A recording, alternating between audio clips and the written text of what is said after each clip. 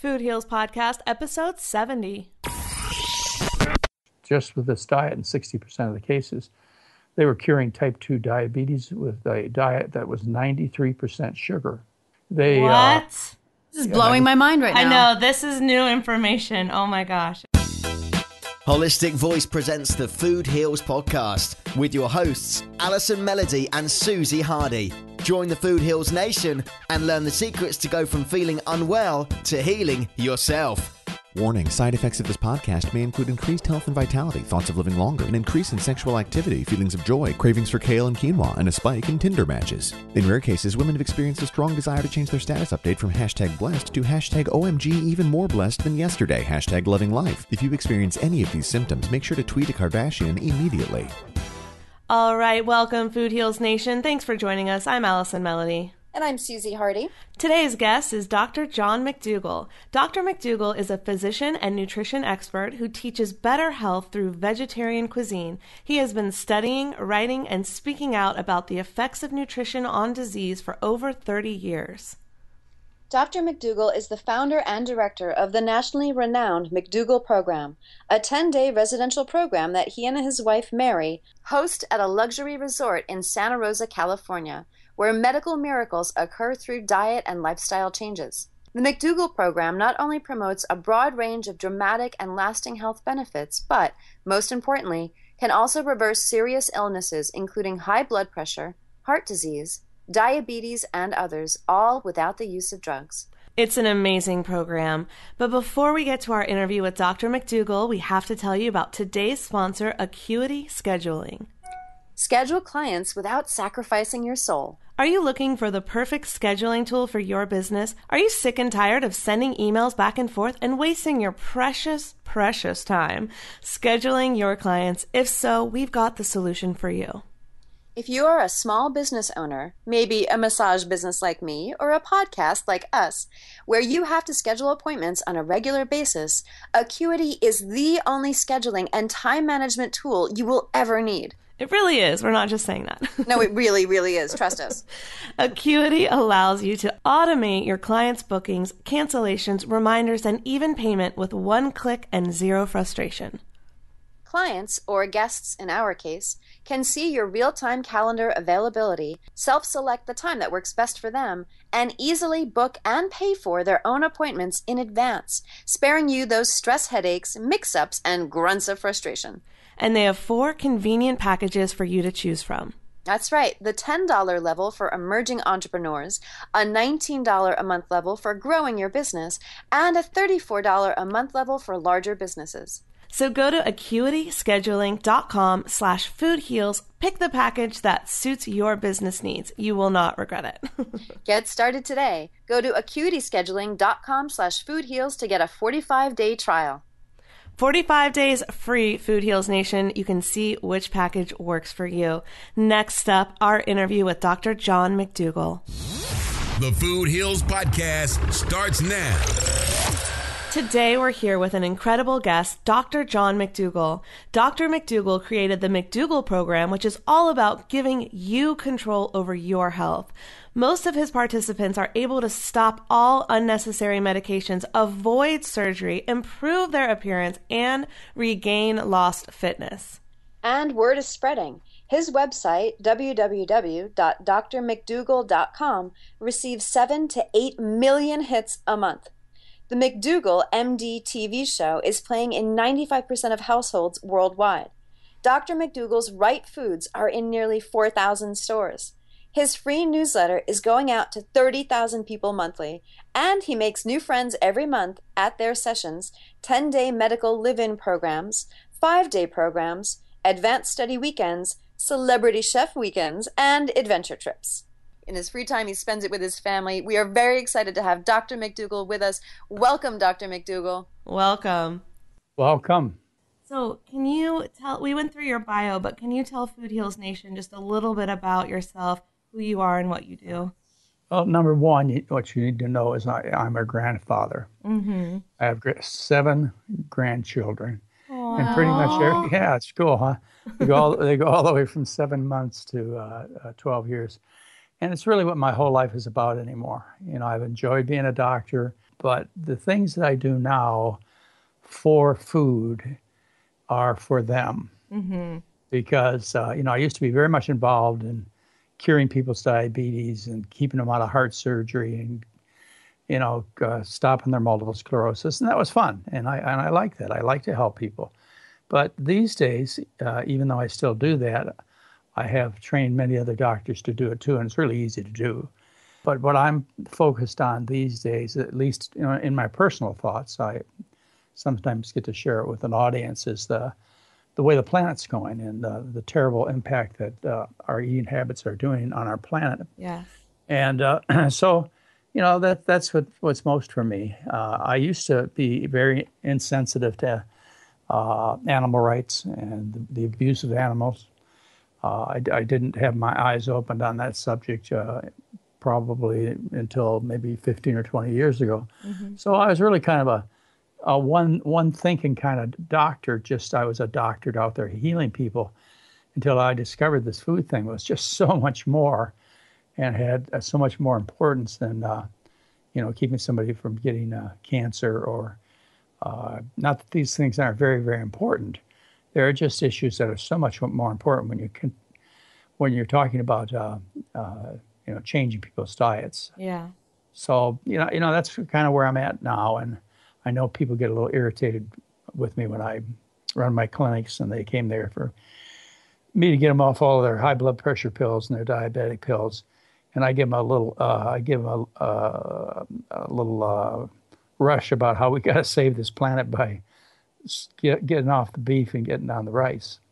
I mean, Susie and I just have to tell you that that's our dream come true. Like, you're our dream doctor, you know? Oh, thanks. Like, the fact that you would say things like that, because I feel like that's what's lacking in so many places these days. And people aren't talking about diet. They're not talking about the environmental impact. And you must be the best, most wisest grandfather to those children, you know? Well, that's why I'm doing it, because great. I've had my life. I'm nearly 70 years old. Yeah. And, I care for my children, but most I care for my grandchildren. Mm-hmm. And so I go out there and I fight the fight every day. But if you ask me what's most important, that's what's important to me, most important to me. But I think you asked how did all this get started and where I've been. I had lived in Michigan and for 25 years. And I personally had very, very, very bad health. As a child, I had terrible stomach pains and horrible constipation. I'd be embarrassed to tell you about it. I had poor endurance, so I never did well on the athletic field. I got acne and oily skin as a kid. There are all kinds of minor problems that were major to me then that I can relate back to what I ate. And then I went off to college to Michigan State University to be what, I don't know. I had no idea what I wanted to be. And 3 months into college, I had a massive stroke. Mm-hmm. And it left me completely paralyzed for 2 weeks. And after I could move my thumb, I decided the doctors were doing nothing for me. And so I left against medical advice. Wow. Yeah. That's really bold. It's very brave. About 18 years old, it was something, but I had enough of these people. Well, that's two really big things. Having a stroke at 18 is like unheard of. And then the fact that you were willing to, at that young age, go against their orders. I guess, well, teenagers always do go against orders. No, but when you have they? something, I would think that when you have something that major of that magnitude, I mean, a stroke is very serious at that age. And at that time, to have to actually listen to your gut and say, nope, this isn't working for me and I got to find something better. That's very brave. I did a lot of things the stroke did for me, but still today, when I go out windsurfing, I do a terrible port jibe. 50 years later, I walk with a very noticeable limp. Mm-hmm. But those are the things that you would think would be bad for what happened to me. But the good thing is I was at Grace Hospital in Detroit, Michigan, one of the biggest hospitals in the area. Mm-hmm.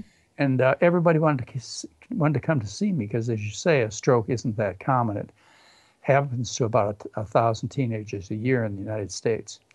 So, they all wanted to come and check me out. And they'd come in and do their physicals and their tests on me.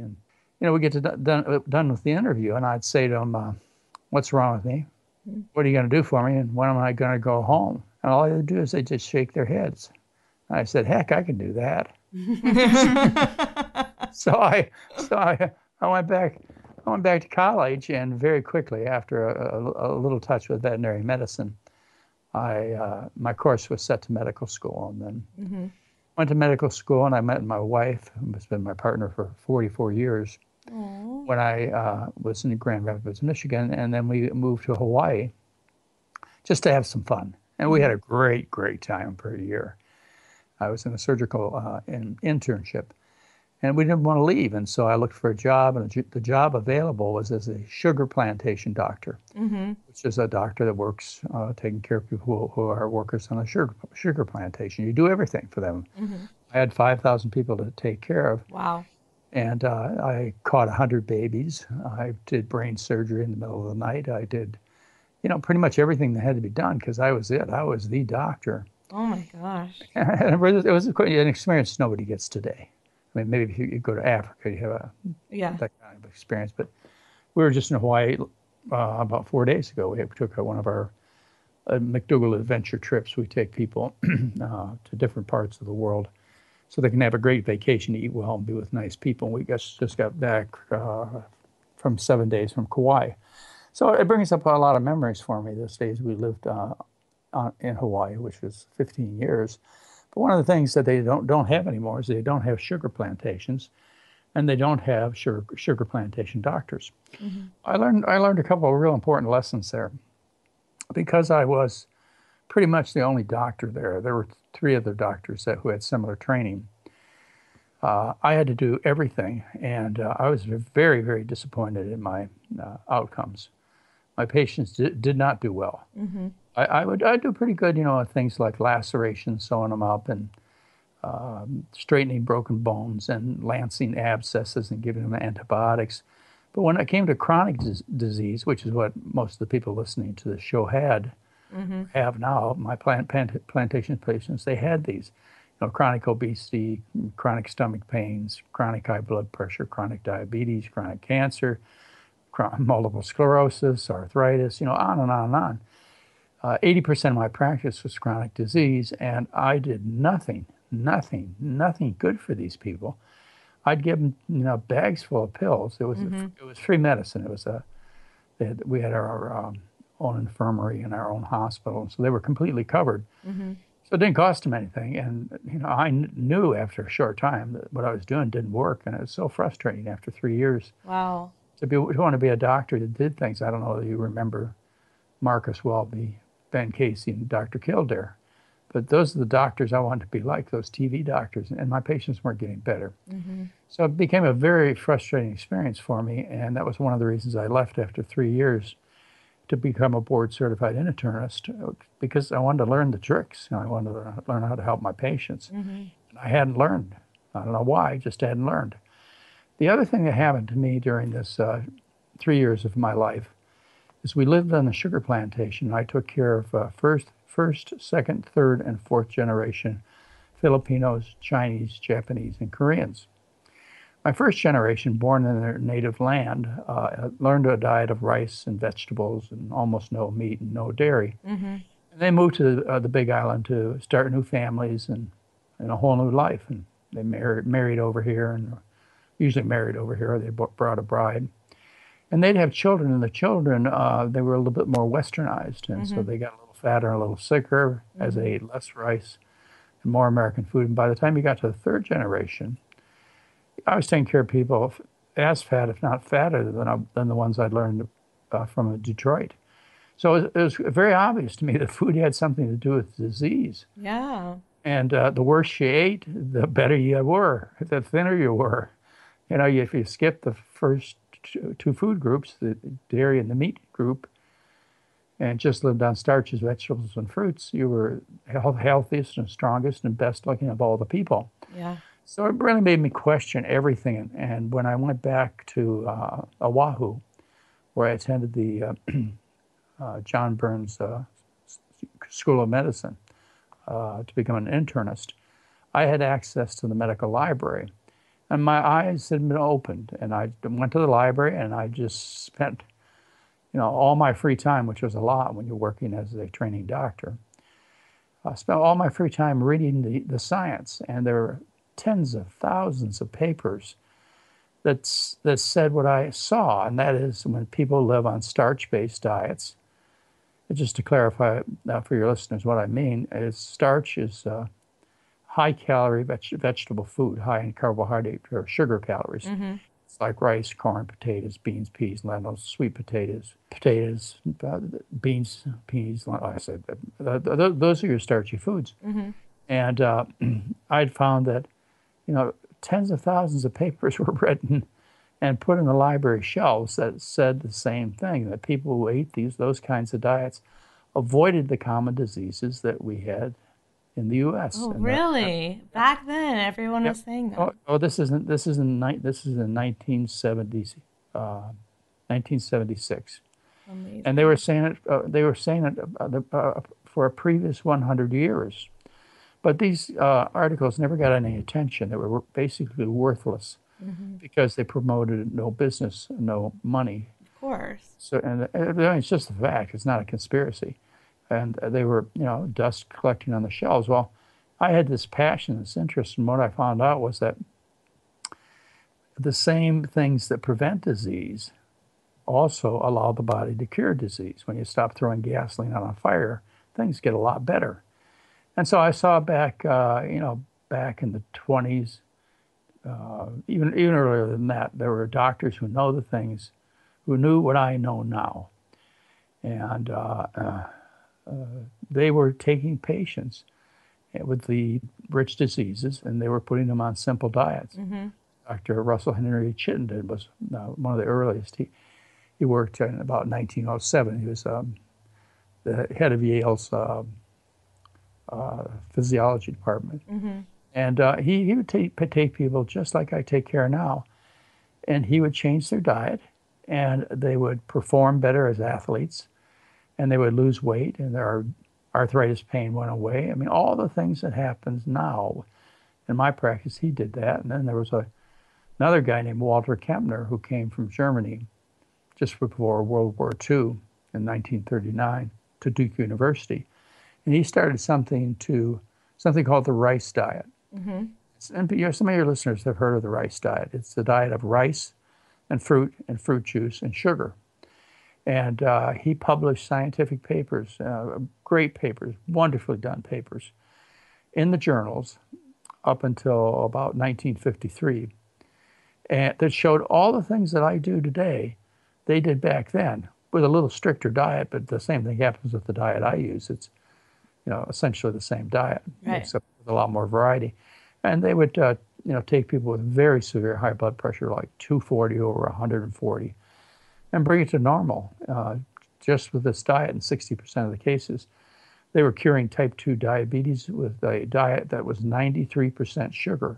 What? This is blowing my mind right now. I know. This is new information. Oh, my gosh. Okay. Okay.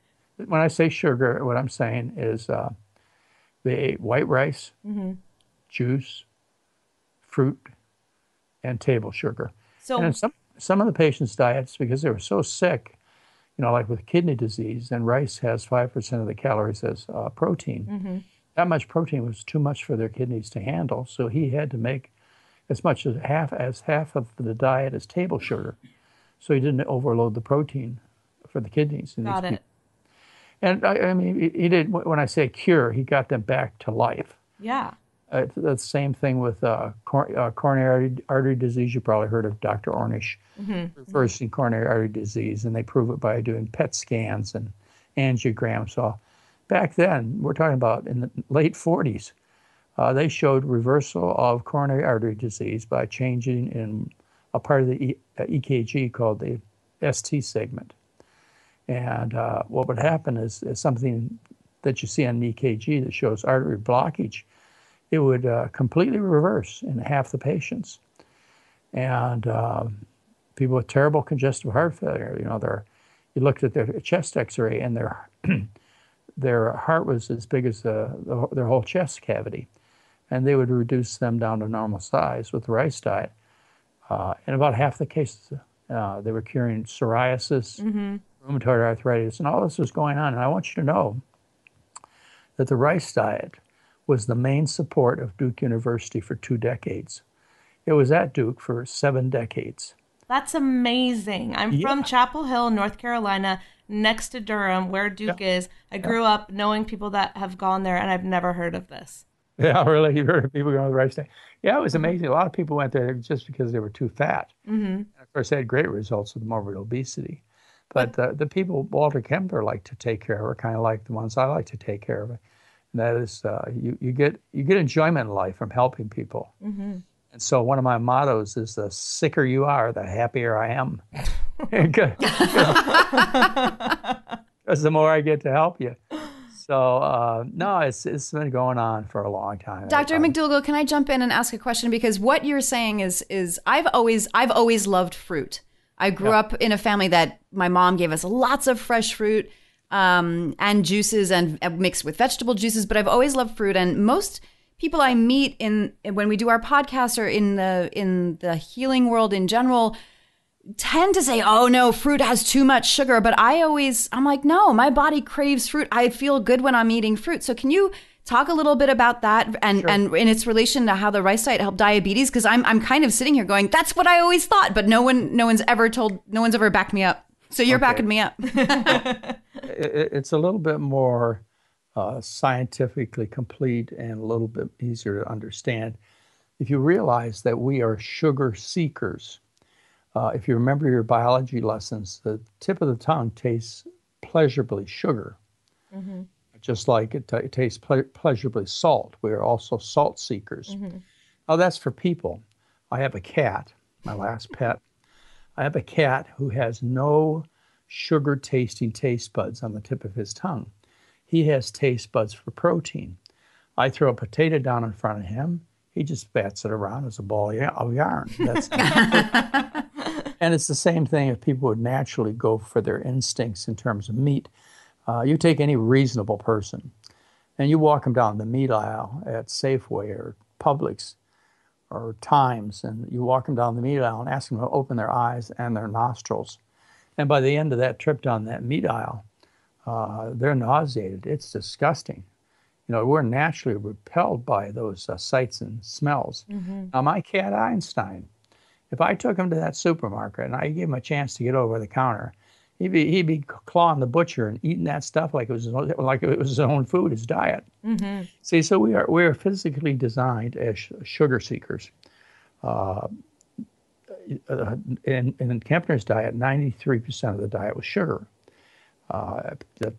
People love that. They love to eat that way. And the reason you love to eat fruit is because that's one of the more intense sugars. Now, what I have to say about fruit is I don't think it makes a good diet to be a fruitarian. And I'll tell you, you can do it. Steve Jobs did it for a while. I met a few people who have done it for a while. The reason I don't think it's the best diet, and the reason I don't know of any populations of people who have been on an all-fruit diet, is because fruit sugar is simple sugar, and the satisfaction is limited.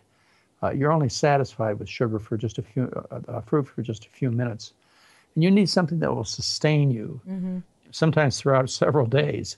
And sugar will leave you wanting more sugar if it's in a simple sugar form.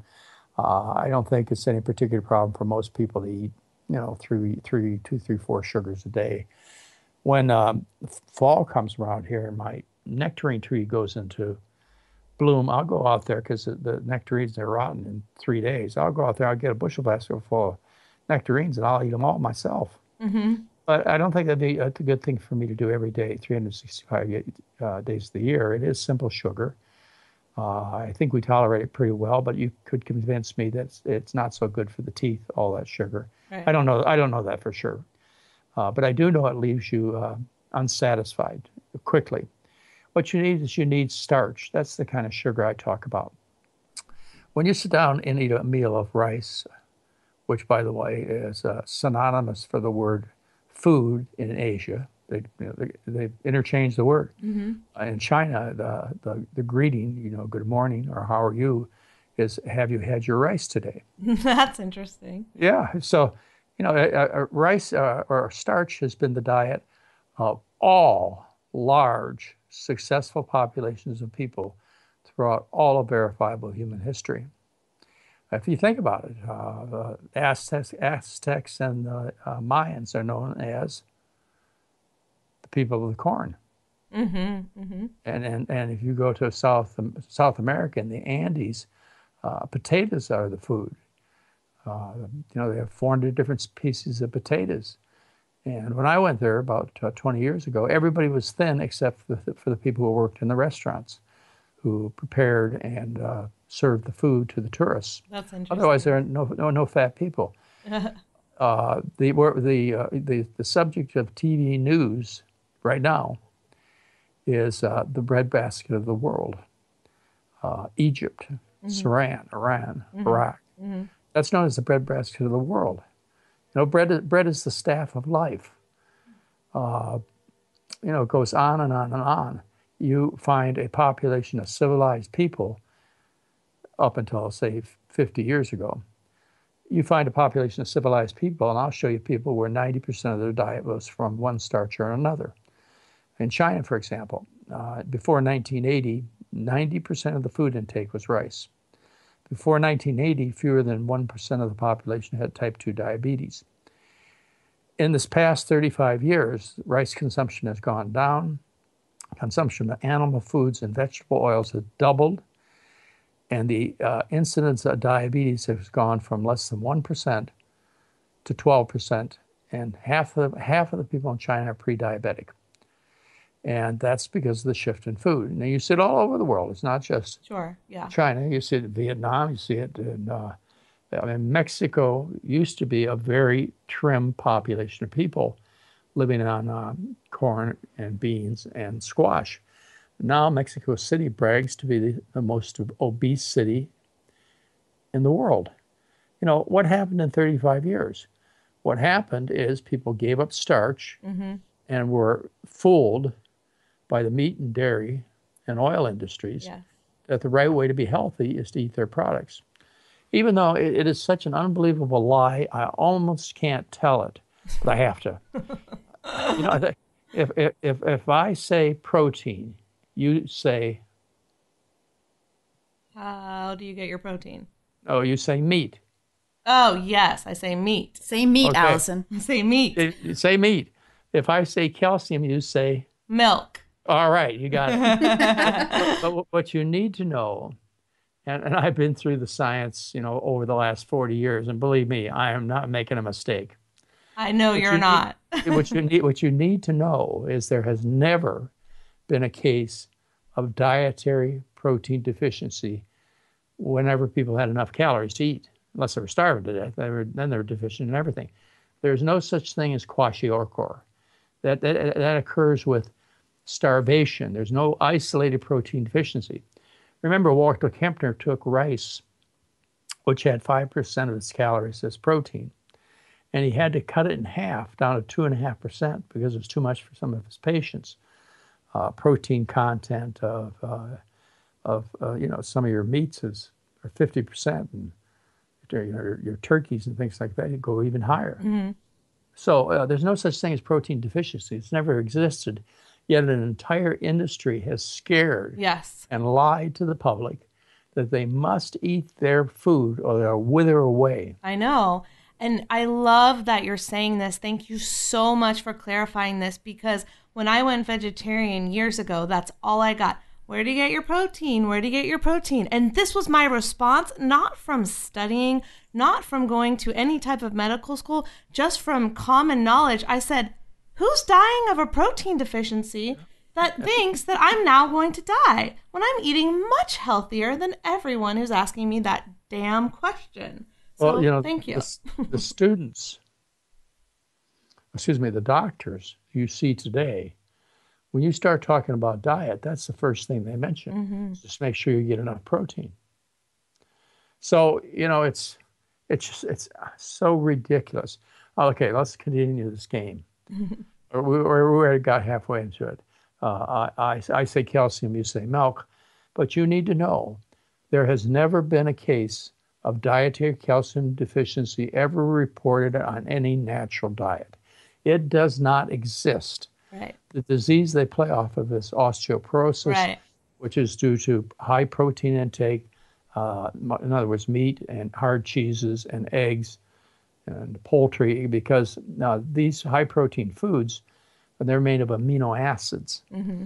And these acids have to be dealt with when they go into the body. And the way they're dealt with is the bones, they dissolve to release alkaline material. And that's how you get osteoporosis and kidney stones, and the protein damages the liver and the kidneys and so on. It's just, anyway, okay, I want one more for you. Okay. All right, I say omega-3 fats. Salmon. Fish oil. Fish. Fish. You need to know, no fish has ever made an omega-3 fat.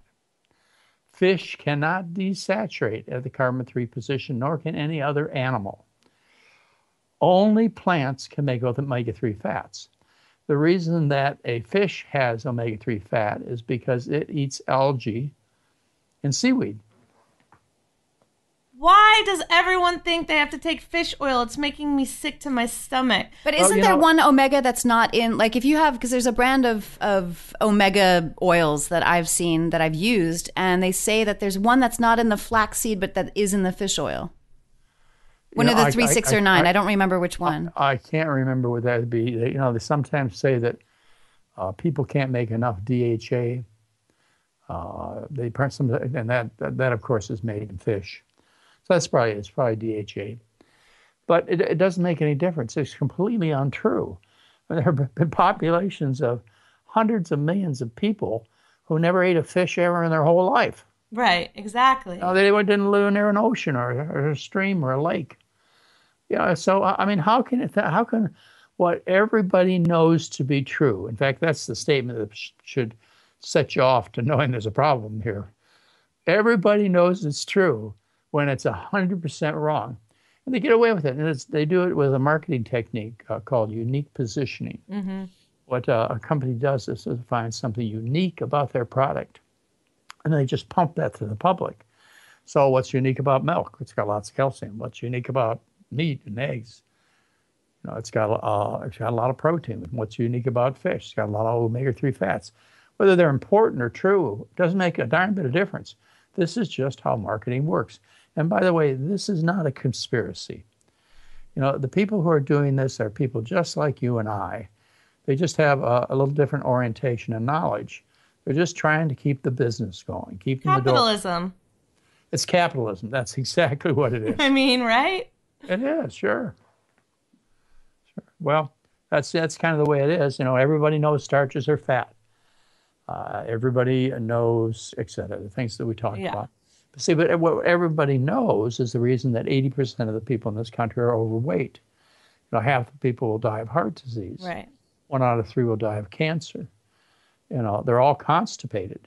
They all have purple pill Prilosec Nexium deficiency. Right. It's just, it was just a little bit, just a little bit different than the truth, or maybe there was a little truth there, it would make sense. But since it's entirely the opposite of what's true, it makes no sense. And it really doesn't make any sense to me, except for one basic nature of human beings, and that is they try and get as much as they can. Sure. And that means money. Yep. So it's all about the money. It always comes back to the money. Anything you're being told on the media, TV, commercials, PSAs, find out who is sponsoring it, and then you'll know the truth. You'll at least know why they're lying. Yeah. And they are, and it's sad. And if it wasn't for the fact that you were killing mothers and fathers, and brothers and sisters, and sons and daughters, if we were just taking in and giving shorter lives to flat screen TVs, that might be something. Right. But that's not what we're doing. You would think there was some level of moral consciousness that would, and there are. I mean, you're standing up, and I'm standing up, and exactly.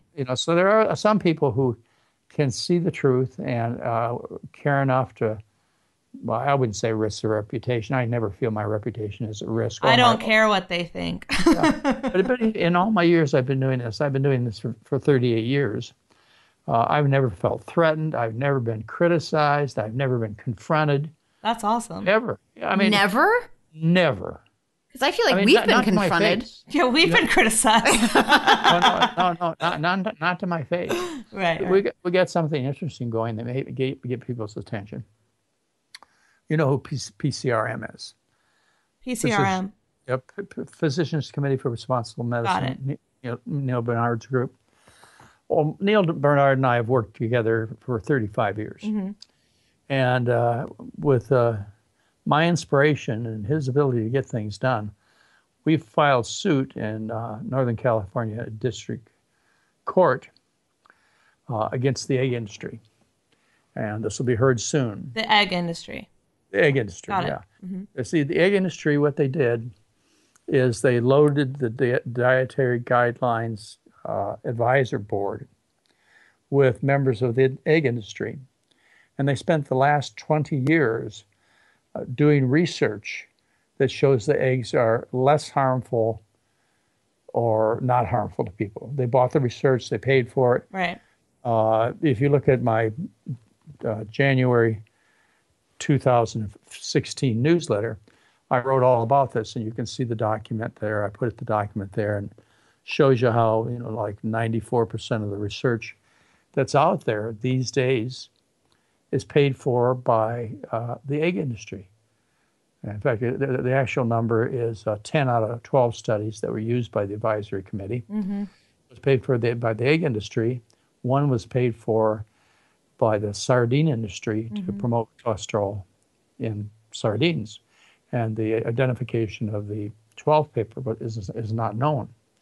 Well, see, I looked at this myself back in 1983 in a book I published called the McDougal Plan. And there have been hundreds of studies on how dietary cholesterol, that means animal foods, that's where dietary cholesterol comes from, animal foods, not plants. Mm-hmm. When you feed dietary cholesterol to either animals or to people, it raises their cholesterol and increases their risk of dying of heart disease. Well, all this came up with the dietary goals, which were published in 1977, and industry decided to fight back because big food did not want to end up with the destiny of big tobacco when the Surgeon General Luther Terry came out with the Surgeon General's report on smoking and health. Right. I mean, big tobacco lost their butts. There used to be 50% of people smoked in the 1970s. Fewer than 20% of people smoke now. So, it basically ruined big tobacco. And I want to point out that back then, there were doctors in the advertisements smoking. So think about that and what's happening now. When you see things on TV, they're just as fake as they were back then. It's just a different industry. Right. So the meat and dairy industry, they got real excited about this, and they put, they got $23 million a year to put into countering any false, any information that degrades the egg industry. Right. So they pay for studies. They buy professors like Alice Lichtenstein from Tufts University, and she happens to, by the way, head the advisory committee. She works for the egg board. So many conflicts of interest going on. Oh, it's just amazing. Well, anyway, we filed a lawsuit. The lawsuit, I have every reason to believe it will be heard. Mm-hmm. It'll become public knowledge that the egg industry lied and forced the public to believe something that was not true, that ended up killing people. And my plea as a physician is in our suit. It says that the egg industry and the diet, and actually the USDA and the Department of Health and Human Services, which is behind the dietary guidelines, my complaint was that this line in the Dietary Guidelines 2015 for Americans, these dietary guidelines saying that cholesterol is a nutrient of non-concern, and you can eat as much fat as possible. My complaint is they have hurt me professionally and personally as a doctor and putting me up in a position where I can help my patients prevent disease and for me to help them reverse disease. Because they're being lied to. Because they're being lied to. Wow. Now, I don't, I have to have a personal complaint. That's my complaint, is they are inhibiting my ability to do my profession as a doctor by telling these big fat lies. And we'll see what happens. I mean, they're going to have, we got a budget of like $15. They got a budget of $23 million.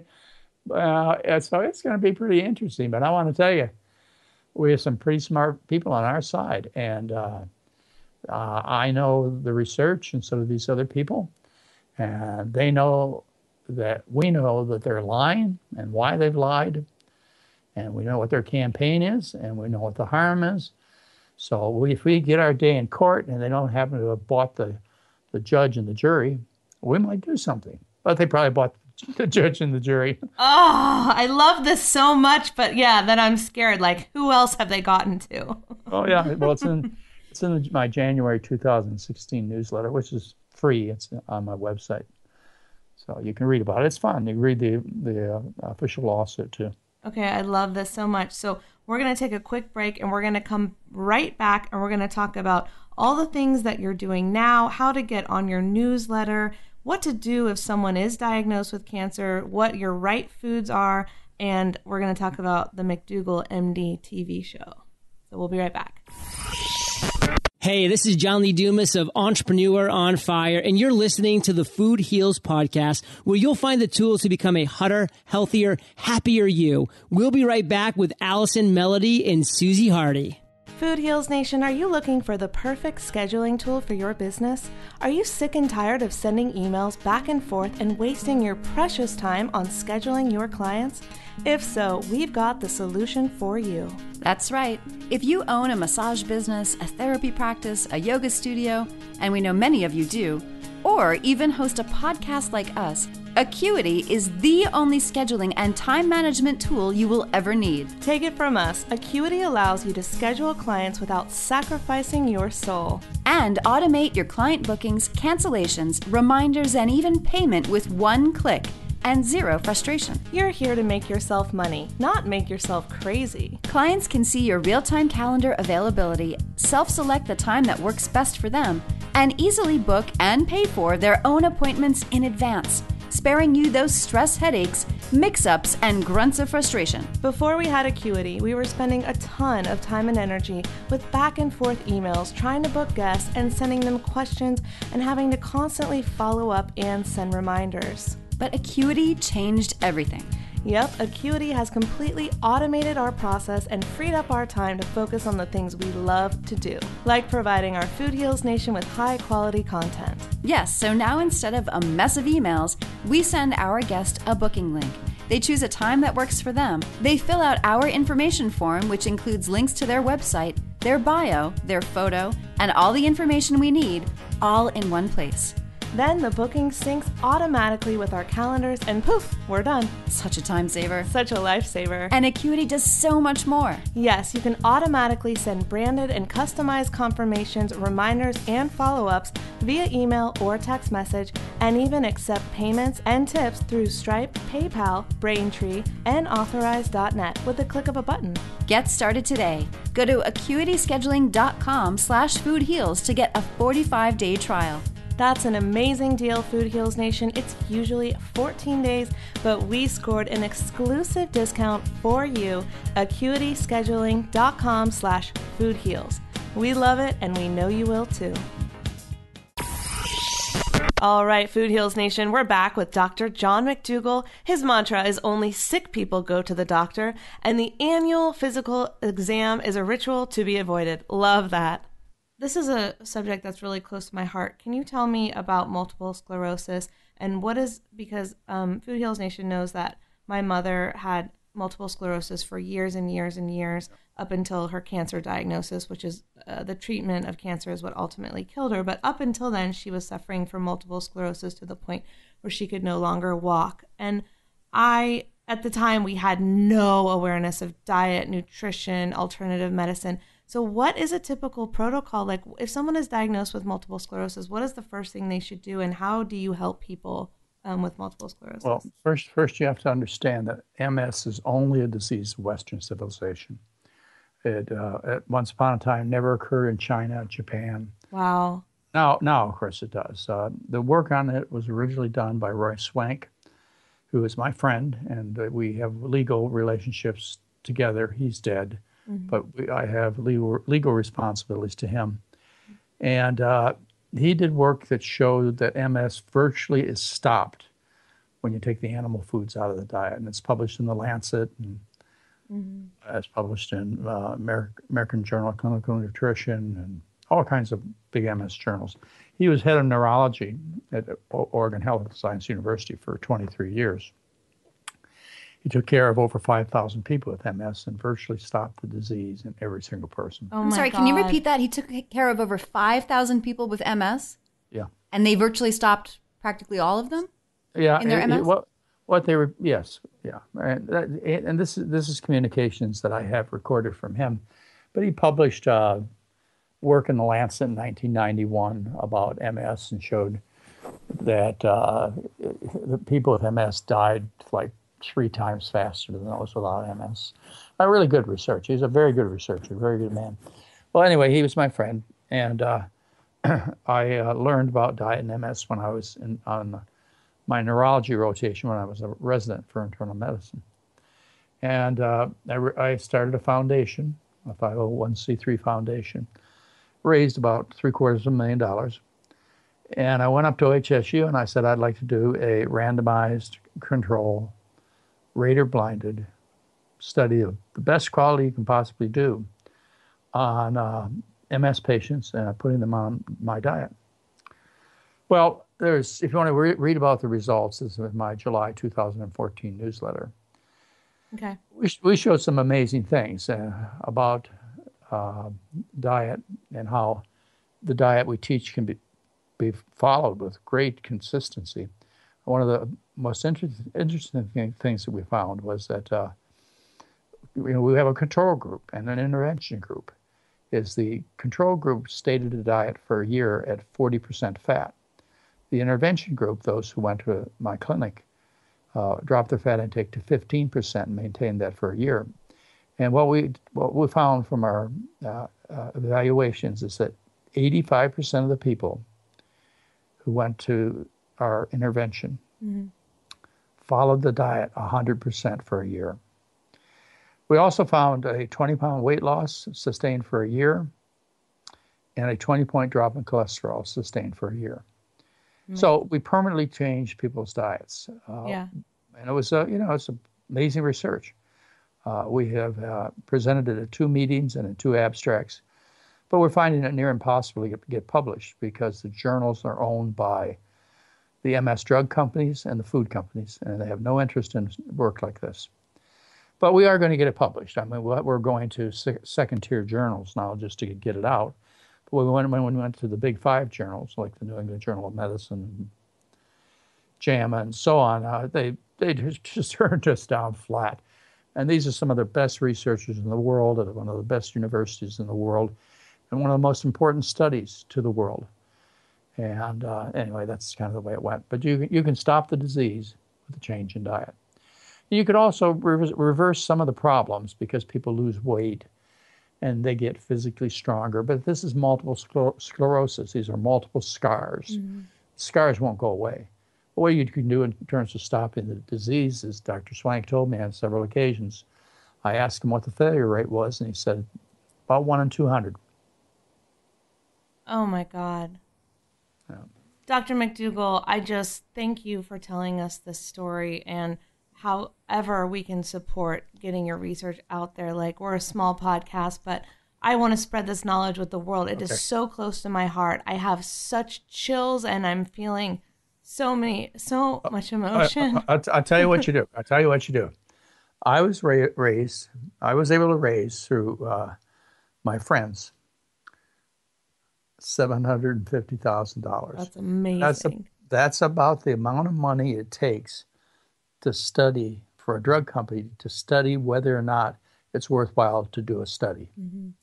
We need $7,500,000. I mean, well, why not? Look at what they put into these pills. Right. And, a new machine. And often they turn out to be more harmful than, most often, they turn out to do more harm than good to people. So the reason we can't get the money to do this is it cuts people's food bill by 40%. It stops their sickness. There's no financial interest. This is not a conspiracy.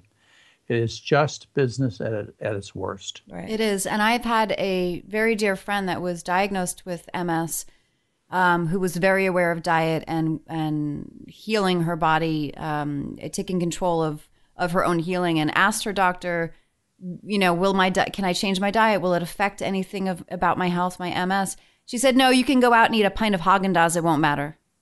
Well, see, the problem with that, and the real criminal problem with that, and I do mean that, is this doctor was trained to learn about the human body and didn't get any education in nutrition. Right. And didn't take any trouble to tell the person. This would be like, say you believed heart surgery worked, which it doesn't for chronic coronary artery disease, but everybody else believes it does, except for those who read the science. Say you believe that it would be a great advantage for somebody to have an angioplasty or to have open heart surgery. And a patient came in with chest pain and talked to the doctor, and during the whole conversation, the doctor didn't mention once heart surgery. And then the patient died. This would be a criminal case.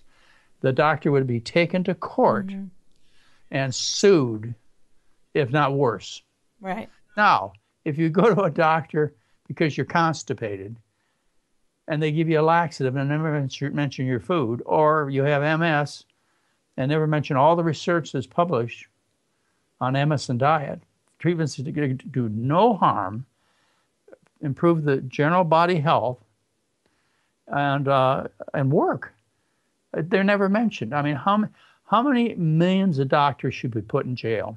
I know. I agree. That's a strong statement. I know that's a strong statement. But see, when you have a job and an obligation for your customer, and you do not fulfill that in any way, that's just not past a mistake. And I think I may live long enough to see justice. Maybe. Well, it's all a part of the greater machine at work, right? I mean, the doctors are trained in medical schools where, as you said, they don't get nutrition study. At all. That's not their training. Their training is to diagnose and give a prescription or some sort of treatment. That does not include food. That is absolutely correct. I did a thing. I usually end up doing things on my own, and I did this one pretty much on my own too. In January of 2011, I went to our legislative body in Sacramento, California, and I talked to some of the senators. I got one of the senators interested in a bill, and that bill is called SB 380. You can look it up on the internet, SB 380, California. And I'm not supposed to say this, but I wrote the bill. You're supposed to say it was written by the senator and stuff like that. Right. Well, I wrote the bill. And then I had a Senate Select Committee meeting in about April. And I walked in there with this Senate Bill 380. And the first thing that came there, about 16 senators there. First thing that came out of their mouth is, you're really wasting our time. We want you to know doctors don't need any more laws telling them what to do. I said, look, you gave me a chance to talk to you. Let me just say a few words. Right. So I talked for 45 minutes. Good for you. And I asked him things. I said, do any of your friends or family have dietary diseases? And 3/4 of them are sitting up there close to obesity. And of course they said, yeah, well, I said, well, how much did the doctor talk to you about the diet and how to cure it? And they all shook their heads. And I said, well, think about this. I said, how many of you have pets? And they all raised their hand. I said, well, what if you went to a veterinarian and your dog or cat or bird had a dietary disease, and the doctor, the veterinarian said to you, I didn't learn anything in medical school about what animals eat. I said, don't you think that would require some kind of legislation to fix that problem? Yet if you go to a doctor with a human disease and you ask them how to fix it with diet, they all do the same thing. They never taught me anything in medical school about nutrition, and they didn't. So, I left kind of thinking, well, that was an interesting 2 hours. And what happened was 2 months later, unanimously, every member of both houses passed the bill on to the governor. Wow. Governor Jerry Brown. Oh, my God. He signed it in September of 2011. The mistake was, and the way they finally beat me, and they haven't finally beaten me because that's on the record. It's a law in California that the 11 medical schools have to teach the students nutrition. Amazing. Okay. And they're not doing it. And the 550 hospitals have to provide at least some nutritional education at their noontime lunches. Okay. The way they beat me is it was always behind my back. Everything would happen behind my back. Of course. And what they did is they discharged the obligation to implement SB 380 to the California Medical Board. And we had a couple meetings after that, but it was obvious that they were told how this was going to turn out. So what they decided to do is they decided what they would do to fulfill this obligation, a law in the state of California, is to write a one paragraph about nutrition annually in a newsletter that they sent out on the internet. Oh, come on. And that is the doctor's education that they now get after a few months of my work and a lot of work with the legislature and the signature of Jerry Brown. They get one paragraph about nutrition. Could be vitamins, minerals, whatever you want. Oh, my God. I'm getting angry right now. I'm so fired up. I'm mad. I'm sad. But you see, I did it, and soon somebody else is going to do it. Yeah. And they're going to win. Yeah. It's progress. So, you have to lose and lose and lose so that someday somebody can win. Yeah. And I have to take that attitude because if my continuation of what I'm doing, depending upon me winning, I'd quit. Right. I go out there to lose. It's just like with this suit we have against the egg board, which will be held very shortly. Sure. They'll beat me some way or another, but in PCR, they'll do it one way or another. But someday somebody's going to get them. But at least you're fighting. Dr. McDougall, why do you think that the establishment, the medical establishment, is so resistant, despite the research that you came across, decades ago, and the continued in the 20s, and the continued evidence that continues to come out? Why? It's obvious. Money. It's all money. The average office visit is 7 minutes, and that's generous. And you can write a prescription or 2 or 3 in 7 minutes.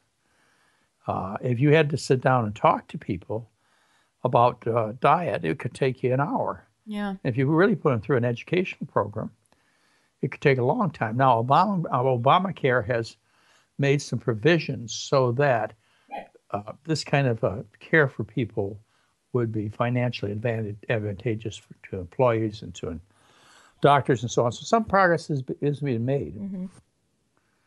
But not and it's just there's just too much money out there to change things as fast as you and I think they should be. This seems like a no-brainer.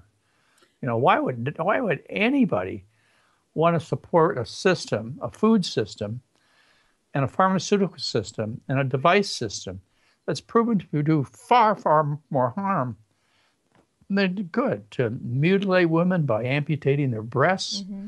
which does no good at all. We've known that since 1939, by making men impotent and incontinent with prostate surgeries. We've known that and agreed upon it for over 15 years. The U.S. Preventive Services Task Force says PSA tests should not be done. we've known that heart surgery doesn't save lives. We've known that for 25 years. And the heart surgery business continues and accelerates every year. And I have 3 friends, people in my life, 2 who have had mastectomies and 1 who is getting one. And they think that is the only way. And it makes me sick to my stomach.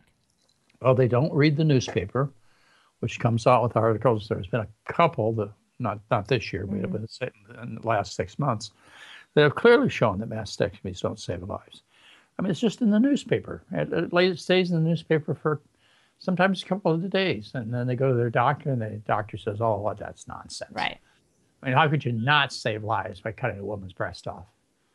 Well, let's talk about how you are saving lives with your McDougal program, because I think if I was listening right now, I would be like, well, what do I do? And you have a program that heals people, and they can go to your program and do this. So I would love to hear about that. All right.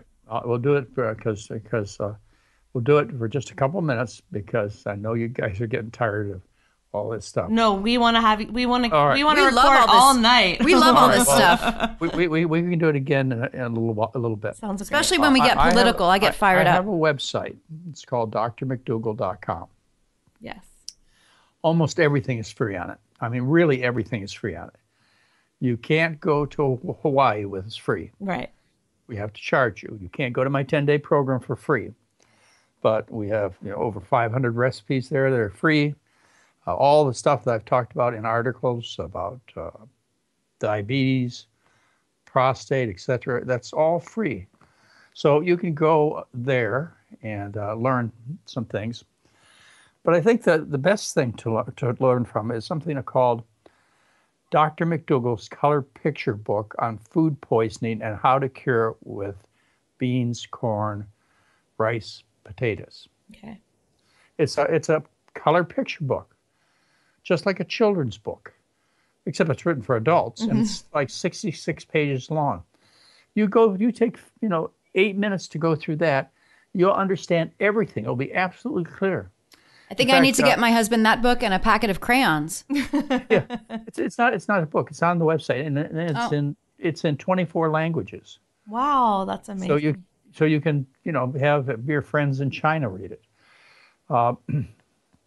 So I'd go to the website and just spend some time fooling around there. There's probably 150 Star McDougalers there. Mm-hmm. The recipes are there. The meal plans are there. The article, I gave you the article on MS, July 2014. You can find the 2 articles I wrote about SB 380 and how we tried to win and lost. And, there are articles on pretty much everything. Everything I do as a doctor, treating high blood pressure, treating diabetes, treating obesity, a lot of the things that I believe in terms of the environment. You'll be amazed. People come away from that website and they write me quite often. Yeah. And they say, "Where's the gimmick? Where's the gimmick? I mean, everything here is free." Yeah. What are you selling here? What we're selling is self-gratification. I mean, for Mary and I. Yeah. We had the great fortune 38 years ago, maybe it was 40, to learn this kind of diet. Mary and I was really sick. Mary was in pretty good shape. But I was sick and dying back then. And so we got saved, and we felt it was our obligation to help other people. And plus, back in those days, you couldn't sell it. Nobody'd buy it. Yeah, right. And anyway, we just got in the habit, which is something many other people have learned, is that when you give, you get. And so the more you give, the more you get. And it's been that way for us. And we have people who come on our adventure trips. We make money that way. We'll have sometimes 140 people that come with us. I want to come. Well, we have a weekend this weekend. We have 350 people coming. T. Colin Campbell will be there, or Michael Greger. Wonderful. Dr. Esselstyn will be there. A lot of very interesting, famous people. Yes. We have Dean Ornish there at times, and all kinds of interesting people. So we put on these programs that do cost, and keep the shoes on the grandchildren. But otherwise, I promise you, everything you need is on that website, extremely well organized. It's drmcdougal.com.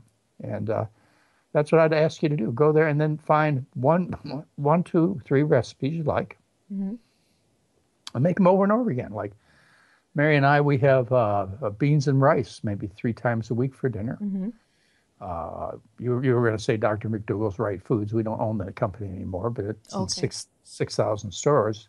And is that kind of the staples from the diet that you prescribe to your patients, or what is that? No, it's really good food. It's not perfect food. It's right food. Very, very tasty. Tortilla soup and pea soup and all kinds of Asian dishes. The common denominator that's the best quality ingredients you can do with that kind of food. Plus, there's absolutely no oil or no animals. Wonderful. And they're really, really popular because they taste so good. Dr. McDougal, what's wrong with vegetable oil? Well, vegetable oil is poison. Olive oil is toxic. It's can you hear me now? Yes, but I thought olive oil was only toxic when it was heated. I thought raw was okay. No, see, if you take oil out of anything, like a banana, or an orange, or an olive, then what you have left is oil. All the other ingredients, all the fibers, phytates, vitamins, minerals, everything that made it into that fruit is gone. So you have an isolated, concentrated nutrient that goes into the body and creates nutritional imbalances. It's been shown since the 1920s that oils promote cancer even more than does animal fat. The fat you eat is the fat you wear. When you eat olive oil, you wear olive oil on your skin and under your skin. There's research that shows that olive oil actually promotes artery disease, and it's good research. What about coconut oil? Well, coconut oil also. See, any of the oils are a problem because, again, you've removed all the other ingredients. Yeah. And all you have is the oil left. So a coconut's okay. It's healthy. It's healthy. It's healthy because, when you eat the coconut meat and so on, it's healthy. But they're rich. I say to people the reason that they put them in such hard shells is so you can't get too much of it. That's interesting. But nuts and seeds, they're healthy, but they're 90% fat, so they're going to make you fat. Now, if you strip the oil out of the meat of the nut or the coconut, you're not dealing with food anymore. You're dealing with a drug at best, and at worst, a very serious toxin that promotes obesity and acne and artery disease and cancer. And in my understanding, the strongest promoter of cancer is oil. Wow. And we're talking about vegetable oil as much, if not more so, than animal oil. But nobody just eats animal oil or vegetable oil. They eat a combination. Sure. And the combination together may be even a bigger problem. You're just being fooled by eating the oils. Right. So is your diet primarily vegetarian, no oil? What is the primary ingredient? The most important thing you need to think about is starch. Okay. If you don't get your mind opened to the fact that you are a starch eater, a starchivore, a starchitarian, that you decide that what you love to eat is what you're supposed to eat, then you're not going to make it. It's the absolute key ingredient is to make starch 90% of your diet, maybe 80%. Well, going back to the rice earlier, I love rice. I could eat rice every day and I could live on it. But I worry that our modern day rice is bleached and packaged and, it's not real rice. How do we get that authentic food? It's a lot better than a pork chop. Yeah. Oh, I don't eat meat. Don't worry. You got me. Don't worry. No. See, you can make things better. You can go to natural food stores and. So I can gorge on my organic rice. I'm in. If you eat rice or corn, you can join the most excellent athletes in the world. If you make 80% of your diet starch. Like, for example, all of the top winning places in all of the marathon and triathlon races, long distance races, since 1968 have been dominated by the Kenyans, who 80% of their diet is corn and other starches. But what about our modern corn? I've heard a lot that it's all GMO and that it's stripped of nutritional value in the U.S. and then it's stripped of nutritional value. Any thoughts on that? Yeah, it could be better. But it's a lot better than a chicken wing. Oh yeah.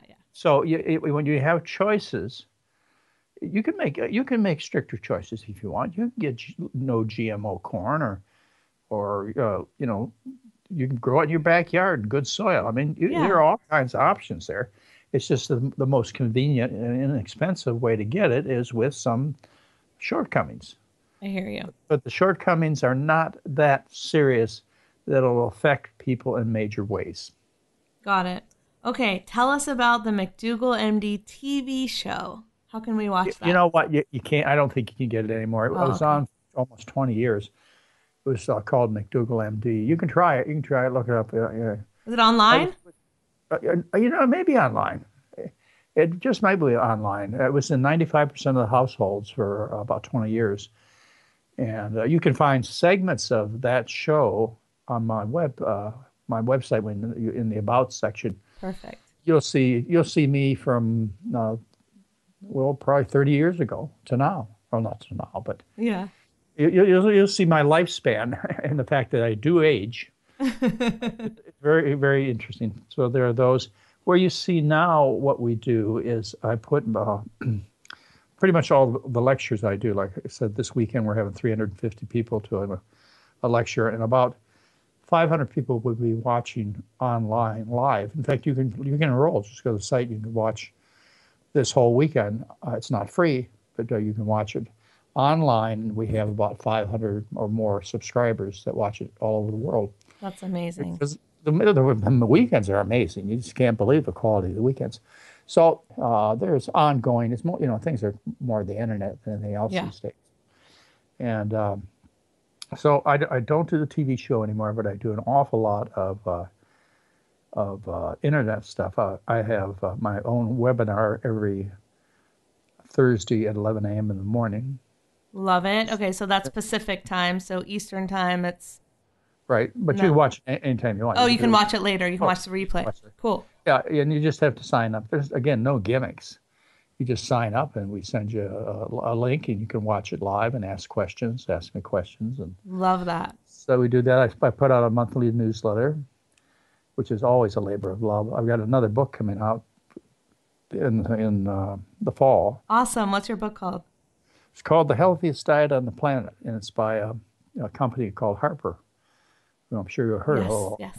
A little publishing company, yeah. So it's a big deal. They plan on it being a big national bestseller, just like the starch solution. I will buy it the day it comes out, or you can send us advance copies and we'll review it on the show. There you go. That would be nice. Absolutely, we'd be happy to. But anyway, it should be a good book, and it will also have Dr. McDougall's colored picture book on food poisoning. Cool. Which you really everybody that's listening to this show, if you just write that down and go to the website and spend 8 minutes looking at the color picture book, you'll be entertained, as well as your mind will be completely clear about what the truth is, and your eyes will be forever opened. I mean, it's a result of 40 years of my work, of my thinking, and I learned how to simplify things so that you don't have to believe me. Just once you see the pictures, you go, oh, yeah, that's true. I know that. And it's a real easy way to learn the diet. Take you 8 minutes to learn the diet. Free. I love that so much. So Food Heals Nation, go to drmcdougal.com, find the color picture book, take 8 minutes out of your life to learn his life's work and what you can do to make yourself healthier starting today. Dr. McDougall, is there anywhere else people can find you online? Facebook, YouTube, LinkedIn? Oh, yeah. We have a Facebook that has more than 100,000 followers. Yes, I'm one of them. Okay. And we also, the thing is I have a really great staff that takes care of all the things that I would once have taken care of myself. Sure. But now you're busy with those grandkids. Yeah, busy with the grandkids. And, I get to walk up on stage and be talent. Love it. And, it's good. So a lot of the things, just like all the internet stuff that's done, was done by it's done mainly by my daughter. She runs the entire operation now. Great. But it's done by a lot of fantastic people. And so you'll find the quality of the material related to us is very high. Absolutely, it is. I can speak to that because I do follow you on multiple platforms. All right. And you are on YouTube, you are on Facebook, you are on LinkedIn, and you are also, are you on Twitter? Yes, John McDougal. No, I am on Twitter, but I don't know how to work Twitter. That's the thing is, Mary and I have been sitting, everybody's talking about tweeting, and we've been thinking, we got to learn to use Twitter. But we're of an age where you just don't learn new things like you did when you were younger. All right. Well, if you need someone to run your Twitter, my production company does that for very reasonable, and I would even give you a couple months free just to work with you. Nice. Yeah, absolutely. All my staff knows how to do Twitter. Oh, okay. So you're good. Well, I'm good. It's Mary and I don't know how to. We don't know how to use Twitter. But we're going to learn sometime.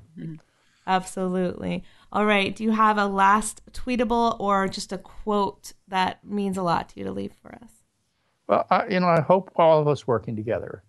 Back when I started doing this, there were very few people who even knew what the word vegan was. But the world's changing. We are winning. There's no doubt we're winning. It's just we're not winning fast enough. And so I would, any of you who buy into what we're talking about and think it's worthwhile, I'd just change this to a major part of your life and your life goal to make the world a livable place. And put every effort you can into it. Mary and I, we do 14-hour days. Wow. Anytime you have some time to do this and carry the message on, I do it in whatever manner you have. Some of our staff, they convey the message by saying it works for me, and all my staff looks great. Me, I get in their face, and I don't care if I offend them or not. And good for you. It works for me. Whatever your talents are, a good speaker, a good listener, a good demonstration, a welcoming person, whatever you could do to get this message across, it's so crucial. It is the future. If we don't get this fixed, there is no future. Well, Susie and I couldn't agree more. Thank you, Dr. McDougall. Oh, it's my pleasure. Thank you so much. I mean, keep me in mind. We'll do it again sometime whenever you like, okay? We would love to. We love everything you're doing in the world, and we just really appreciate, you as a force in this industry. Well, thank you very much. I enjoy it, and I enjoy talking to you both. It was fantastic. Thank you. Thank you. Good night. All right, great. That's our show. For all the show notes, go to foodhealsnation.com/70. Join our private Facebook group at foodhealsgroup.com, and we will see you next time, Food Heals Nation. These statements have not been evaluated by the Food and Drug Administration. This podcast is not intended to diagnose, treat, cure, or prevent any disease. Side effects of this podcast may include increased health and vitality, thoughts of living longer, developing a more positive outlook on life. In rare cases, people have experienced a strong desire to actually start using their 30